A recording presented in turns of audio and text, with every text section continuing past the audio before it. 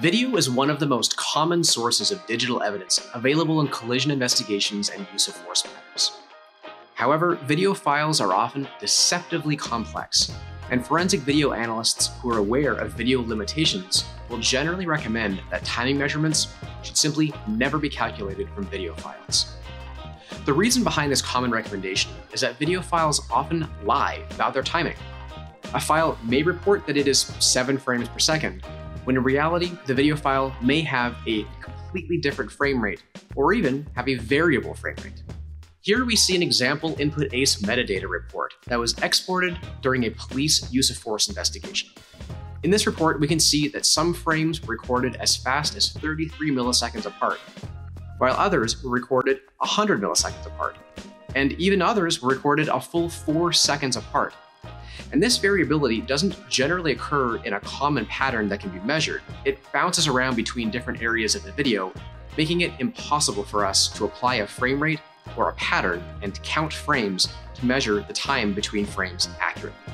These same limitations also mean that driving test vehicles through a scene to compare the test recording to an original event is also often an invalid methodology, since the amount of time between frames during the test recording may be dramatically different than the time between frames during the original event.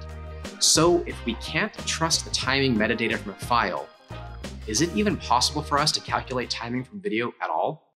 Introducing the Input ACE VFR Lightboard.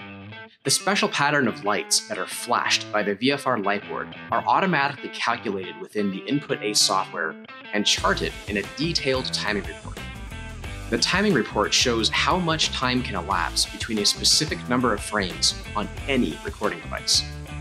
For example, to measure the speed of this vehicle between frame 100 and frame 105 in this recording, the VFR Lightboard answers the question, how much time can pass between any 5 frames that were recorded by this specific recording device? After creating a quick test recording of at least 400 frames of the VFR Lightboard, a report was generated showing the minimum, maximum, and average time that can elapse between any 5-frame period that was recorded by this specific recording device at any point in time in the past.